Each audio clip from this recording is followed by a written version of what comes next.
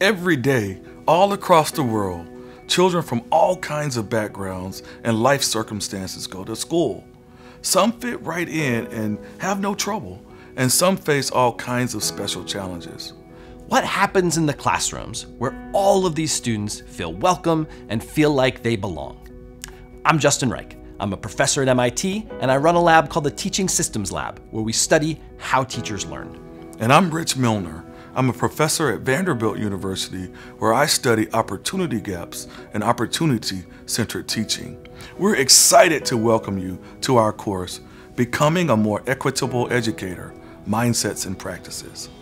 Together, in this course, we will explore a set of mindsets that great teachers use to reflect on their own biases and to identify ways to best support all students.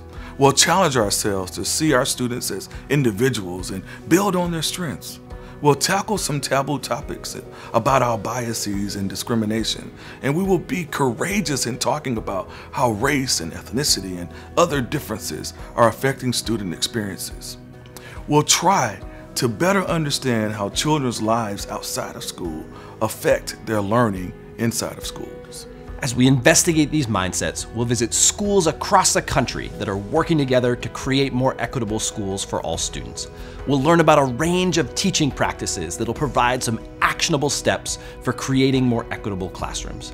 We'll practice these skills together through case studies and simulations, and you'll have a chance to try some things in your own school with a supportive community online to help you reflect. You'll finish the course with tools and resources to try in your own classroom and to share with your colleagues.